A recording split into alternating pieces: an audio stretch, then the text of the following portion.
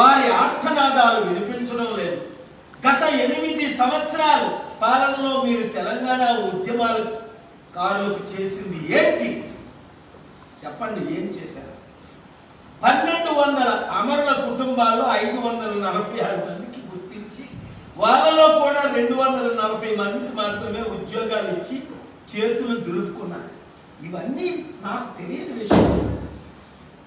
తెలంగాణకు అన్యాయం జరిగిందే కానీ ఇంత డీటెయిల్గా రోజు రోజు రోజు వీరు వచ్చి కలవడం వల్ల తెలుస్తుంది నాకు. మీడియా ద్వారా నేను మాట్లాడిన ద్వారా వాళ్ళు వస్తున్నారు ధైర్యంతో. వస్తున్న లీడర్ని రఘురామరెడ్డిని అరెస్ట్ చేశారు. వెంటనే వరంగల్ పోలీసులు విడిపించండి, లేదంటే నేను వస్తా, అక్కడికి ధర్నా చేస్తా.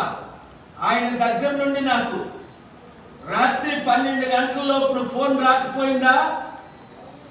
మీ తాళ తీస్తా. ఎవరితో పెట్టుకుంటున్నారు? దిక్కులోనోళ్ళరా, నాతో పెట్టుకోకండి పోలీసులు. ఎవరైనా ఒళ్ళు దగ్గర పెట్టుకొని పనిచేయండి. పాత కేసులా? ఎవరు అమరవీరులకి ఎన్ని కేసులు ఉన్నాయో కేసులన్నీ కొట్టి పడించేస్తా. ఇప్పుడు నేను మరలా నిన్న ఉదయమే మన అమిత్ షా గారు కాల్ చేశారు, రండి మోదీ గారిని కలుద్దాం. అమరవీరుల కొరకు నేను ఢిల్లీ రాలేనని చెప్పా నిన్న ఉదయం. ఎందుకంటే జూన్ 1, 2 ఈ 3 తారీఖులు నాకు చాలా ఇంపార్టెంట్. నేను వస్తా, ఇది అయిపోగానే. చాలా కేసులు ఉన్నాయి వీరి మీద. కేసులు మీ మీద ఉంటాయి. కేసులు అమరవీరుల మీద కేసులా? వాళ్ళకి భారతరత్నాలు ఇవ్వాలి, పద్మభూషణలు ఇవ్వాలి, పద్మ విభూషణలు ఇవ్వాలి. కావలసింది ఏది అడిగితే అది ఇవ్వాలి, అడగకుండా ముందు ఇవ్వాలి. ఏంటి ఒక ప్రాణం విలువ? 20-30 సంవత్సరాల క్రిందట బిల్ గేట్స్ తో చెప్పాను, what is the value of a life అని.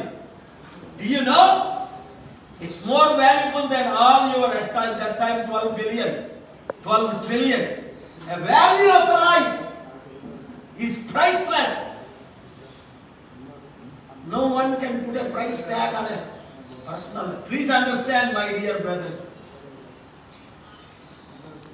ఈ దుష్టులు, ఈ దుర్మార్గులు, ఈ నీచులు, ఈ అసహ్యులు వారి కుటుంబంలో ఒక్కరిని చవనివ్వలేదు కానీ అందరినీ చంపేశారు, తగలబెట్టేశారు వాళ్ళ స్వలాభాలకు. చవండ్రా అని చెప్తున్నాడు. ఎవరు? ఈ రెడ్డి చెప్తున్నాడు. అంటించేశాడట నొప్పు. 21 రోజు కోమాలో ఉన్నాడట. అందుకని ఎలక్షన్లో నిలబడితే డిపాజిట్లు రాకుండా ఓడిస్తున్నారట ఖర్చులు పెట్టి. ఇప్పుడు ఓడించండిరా, నేను వచ్చిన తర్వాత వీళ్ళు నిలబడతా, వీళ్ళు ఒక్కొక్కరిని నిలబడతా మీ మీద, ఈ తెలంగాణ గడ్డ మీద. దమ్ముంటే ఓడించండి తెలంగాణ ప్రజలారా, నీతి నిజాయితీ ఉన్న ప్రజలారా. ఒక్కొక్కరు 100 మంది, 1000 మంది, 10,000 మందికి చెప్పి ఈ అమరవీరులు గెలిపించుకోండి. బంగారు తెలంగాణ కాదు, ఆనంద తెలంగాణ చేస్తా, అభివృద్ధి చేస్తాను. నేనున్నా. నా కోరిక దేశం నడిపించాలని. అవసరమైతే నేను దేశాన్ని నడిపిస్తే వీరిలోనే, అమరవీరులోనే ఒకళ్ళు ముఖ్యమంత్రి చేద్దాం. ఒక్క దళితుడు దొరకడా? ఇంకే కులమైనా పర్వాలేదు, దొరకదా? తెలంగాణ బాధ్యత, ఆంధ్రప్రదేశ్ బాధ్యత, నా తెలుగు రాష్ట్రాల బాధ్యత నేను తీసుకున్నా. 12-13 లక్షల కోట్లు అప్పు తీసి అభివృద్ధి చేసే బాధ్యత నేను తీసుకున్నా.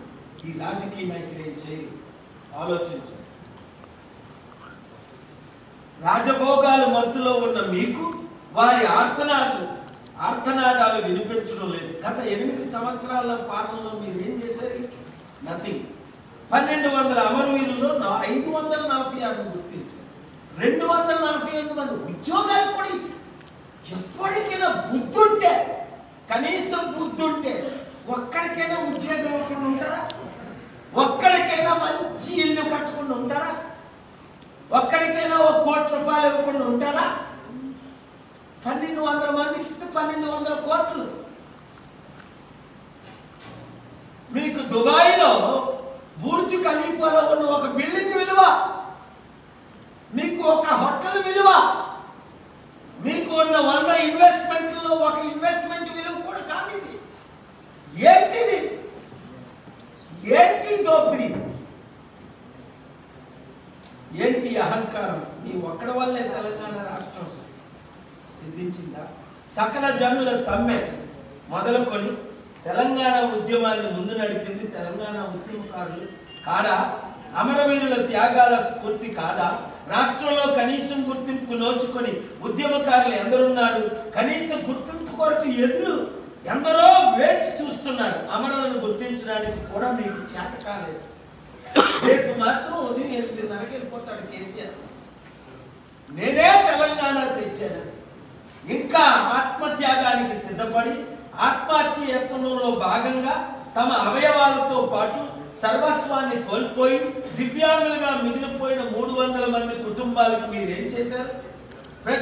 అందులో ఒక ఆయన వచ్చి నన్ను కలిశారు.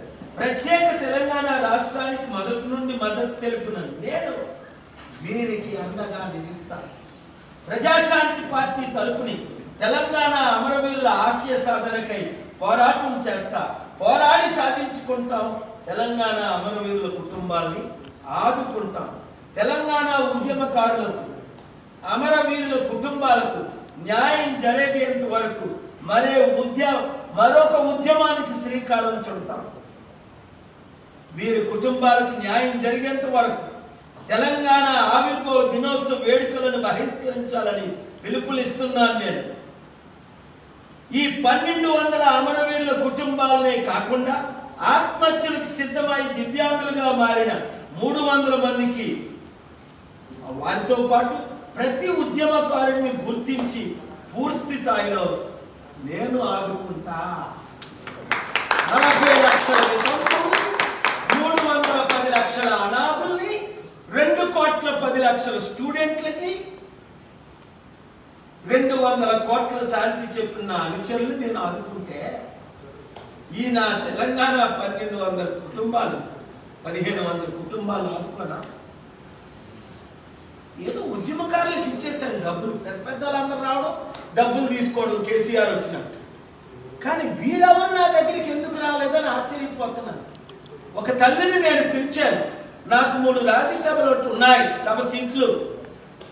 ఒకటేమో అఖిలేష్ ద్వారా కపిల్ సిబ్బాల్కి ఇచ్చేస్తాయి, ఒకటేమో స్టాలిన్ ద్వారా ఇంకొకరికి ఇచ్చే ఫ్రీగా, ఒకటేమో బీజేపీ నాకు ఇస్తే ఇప్పుడు నాకు వద్దన్నా. నేను బాహ్యంగా చెప్పాను, ఓపెన్గా చెప్పాను, అమిత్ షా గారితో చెప్పాను. లక్ష్మణ్ లాంటి మంచి వాళ్ళు ఉన్నారు, ఇచ్చేయండి. మీడియాలో కూడా ఆయన పేరు చెప్పాను, మీకు తెలుసు, విన్నారు కదా. ఆయనకి ఇచ్చారు. ఆయనకి ఇవ్వక ముందు శంకరమ్మకి ఇవ్వాలని పెట్టుంచాను ఆ సీటు. శంకరమ్మతో 3 సార్లు మాట్లాడా. నేనే స్వయం, వీళ్ళందరూ ఉంటుండగా శంకరమ్మ కొరకు ఆ ప్రొఫెసర్ని, దాసి గారిని, 10 మందిని ఇంటికి వారికి పంపించా 5 రోజుల క్రితం. వచ్చి అమ్మ సీట్ తీసుకో అంటే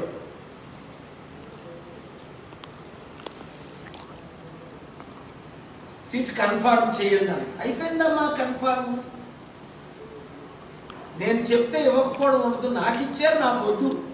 ఎందుకంటే బీజేపీ తరఫున తీసుకుంటే బీజేపీ పార్టీ అంటారు, స్టాలిన్ తరఫున తీసుకుంటే స్టాలిన్ పార్టీ అంటారు, అఖిలేష్ యాదవ్ తరఫున తీసుకుంటే ఆల్ పార్టీ అంటారు అని నేను తీసుకొని ఏ పార్టీ తరఫున కాదన్నా.